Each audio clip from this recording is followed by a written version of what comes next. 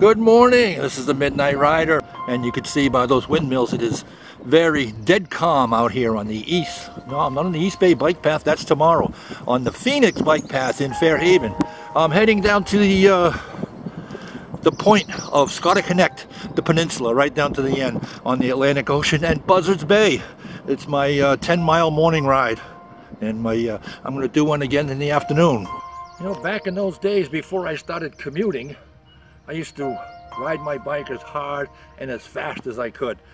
I would still ride my road bike on the weekends, but I stopped tracking my average speed and my miles per hour. All I did was track how many miles I did.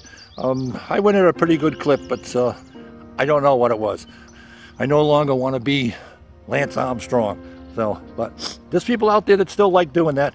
Good for them, but me, I'd rather enjoy a ride than treat it as a job.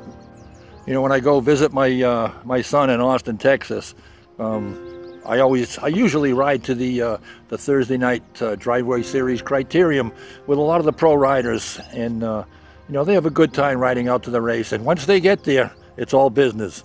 Now it's a job, and they're riding as hard and as fast as they can for an hour, and they go fast. You know, their average speed is in the high 20s, low 30s for an hour. That's got to be tough. Well, maybe not for them. They do that every day. But that's what they do for a living.